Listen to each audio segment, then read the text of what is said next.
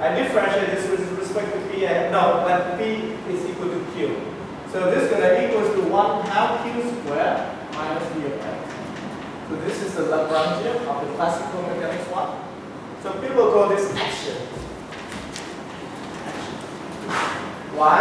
Because this is kinetic energy. Kinetic minus potential. You know, now it's always one of the main principles in physics is either you have conservation of anything or you have some minimizing problem. It never makes sense to do minimizing problem for Hamiltonian because this is a total energy. Total energy should be conserved. If you want to minimize something, you should minimize the action function. Because the potential energy is given to you, you should minimize the action. Yes, we have to take the integration before the action. Yeah. That's right. I'm gonna, yeah. So, this is given to you, you have to take a difference because this is how wise you are to do that. So we have to minimize the action function, which is exactly like, let's say, minimize the action function. Functional. Okay. So before doing that, let me draw a picture because it's really also related to optimal control theory. So it's going to be something minimizing integral from 0 to t. The action functional acting on. So x is the position, gamma s, and q I think is a velocity, gamma prime of s. Yes. Okay. This is we're going to minimize this action function. Okay. So now here comes optimal control theory. So I have this fun problem. I have. This is time, this is space, this is at time x. So I'm at the location x3. Let's say I'm driving on the road. I want to reach my destination.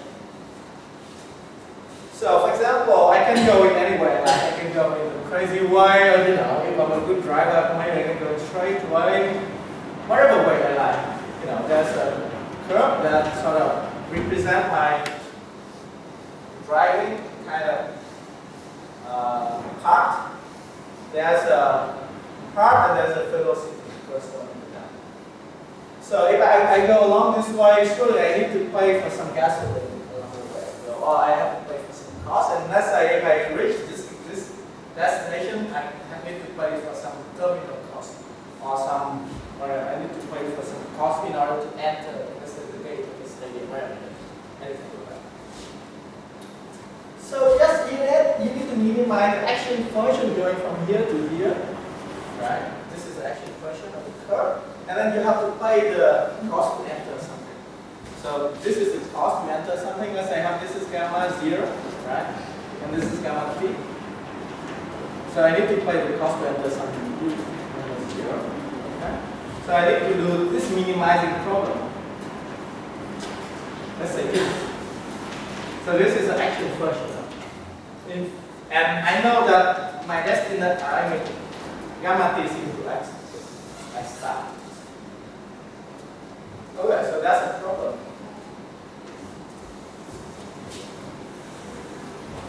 So, of course, in practice, what you want is that you stand here, you want to devise a clever way so that you can want to go for lunch. So I move this way, so then move that way. But it's too much. It's kind of like it's too much to find the correct part from the beginning or something like that. It's too complicated. So there's a very clever idea by Richard Bellman in the 50s saying that okay, maybe it's too much to consider each individual curves. Stuff like that. Why don't we consider the cost function? So that let's say I know that at this point I know how much cost I need to pay to go to have my desired, to solve a problem, to have a desired solution. So Richard Bellman suppose that we suggest that we should define this one, uxt to be this one. So this is the cost function.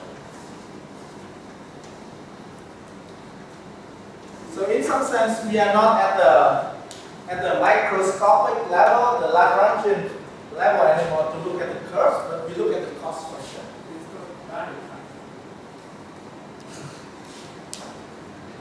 Okay. Value. Well, you know, in economics they call it design function, something like that. Okay. So that's the clever idea of Bellman. So it's sort of like we zoom out, we look at the level, and then you know the idea is that okay, we're gonna find something. Let's say what you satisfy and so on and so forth, and now maybe later on we can come back and do some numerics to not really get the correct optimal part, but get something close. That's sort of the strategy. Okay, so now I clip. But in the 50s, actually people in optimal control already know that this is interesting, but it's always the case that they need to assume that U is smooth, which is not correct. U at most is licious. So U is not smooth. Not smooth. At most, licious. So in the 50s, people in optimal control theory always assume U is smooth, which is not correct, and that makes a gap.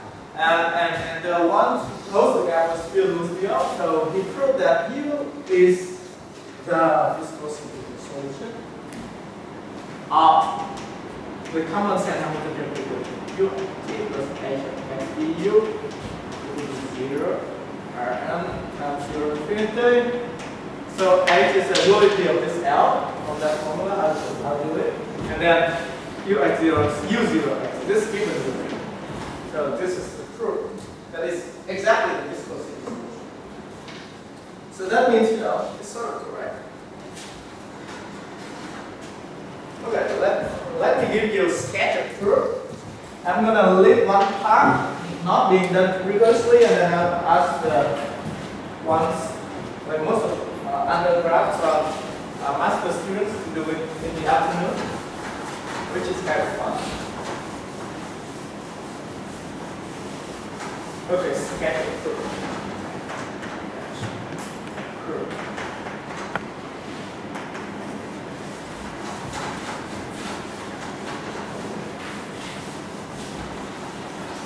So it's always the case in optimal control theory or on differential geometry that there's some kind of minimizing principle of this problem, which is called dynamic programming principle. Dynamic programming principle.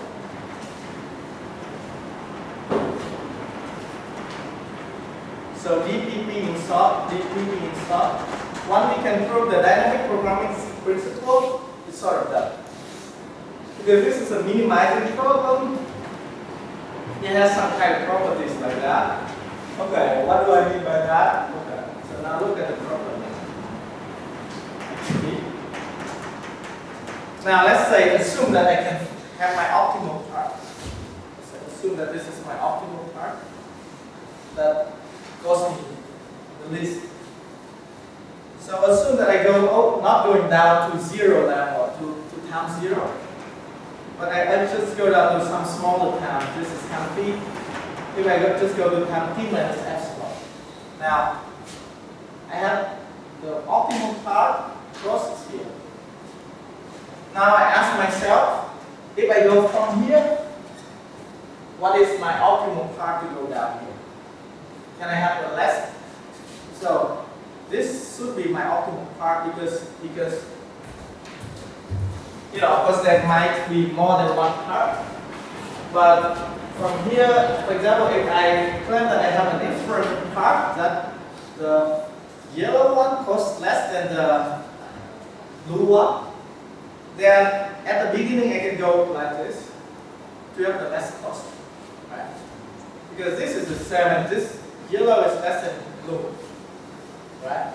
So that means this grid, this yellow must cost at least the same like this or more.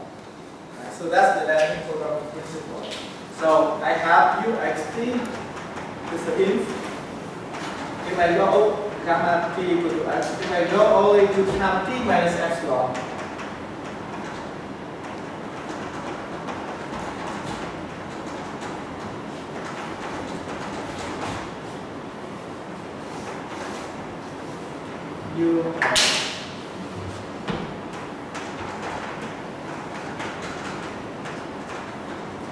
so this is the dynamic programming principle saying that, you know, if you do less than, if you start the curve again, it should have the correct one.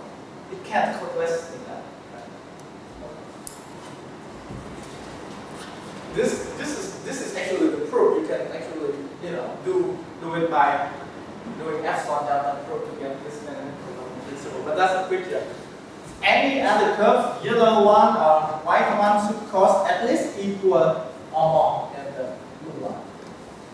Okay, so now I'm going to rewrite a PD from this. Okay, so this is heuristic derivation.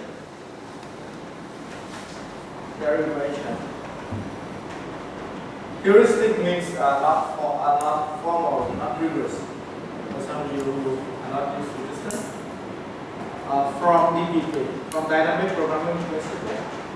Okay, so I'm going to ask some of you to try to do this during lunchtime or later to prove rigorously for the students who are interested.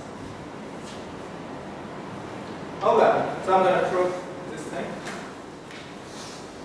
Well, keep in your mind that gamma t is equal to x. What is gamma naught of t? Gamma naught of t is a velocity at the starting point. You know, you can do whatever you like. Do anything. Right? So gamma naught of t can be anything. Can be anything. Okay. Now I'm going to subtract this one here. So subtract. Put the left onto the right onto the left. So subtract. So int is going to be sub of gamma t equal to x of u xt minus u gamma t minus epsilon minus integral of t minus epsilon to t l gamma s gamma dot s ds is equal to 0.